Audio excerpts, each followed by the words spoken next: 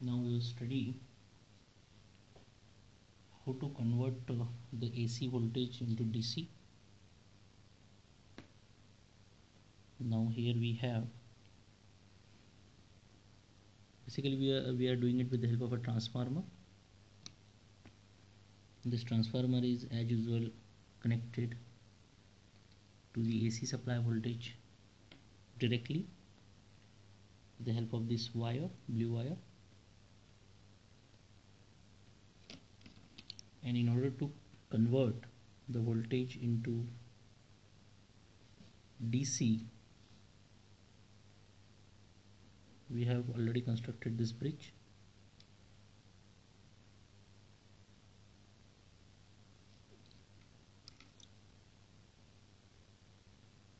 Now this is the bridge across which we are going to take the DC volt.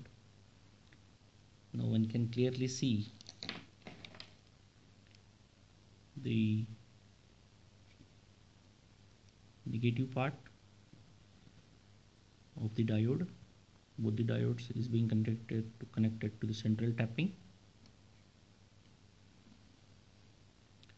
and left hand side and right hand side tapping is connected in the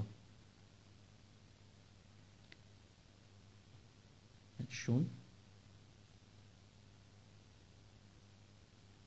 and this is the output terminal.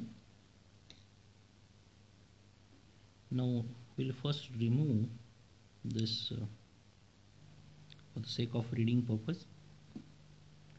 We'll see whether the output of the transformer is AC or DC. As the transformer is essentially a step down transformer, it will give us the AC output. Now let us check how much it is. So transformer is giving almost 13.5 AC output.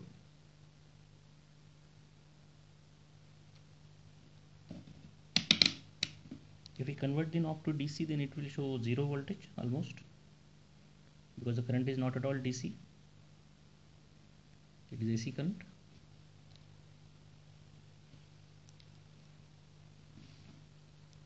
Now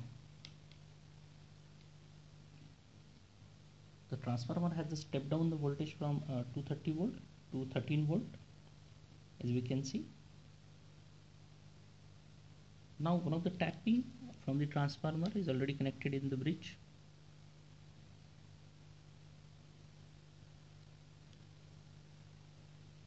So we can take the reading across the positive and negative terminal. That is 6 volt DC. As you can clearly see, the knob is at the DC voltage, and that is 6 volt DC. Thus we have converted the 230 volt into 6 volt DC. Now out of the 13 volt AC, or maybe 12 volt AC, only half of the voltage is converted into DC, because only half of the wave is getting rectified. Now we will attach or connect the left hand side tap as well.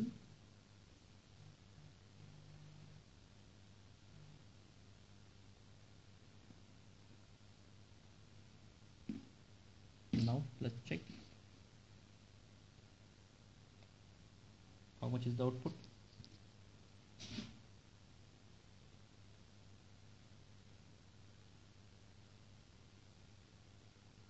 Now see, we are now getting almost double the voltage than what we have got earlier.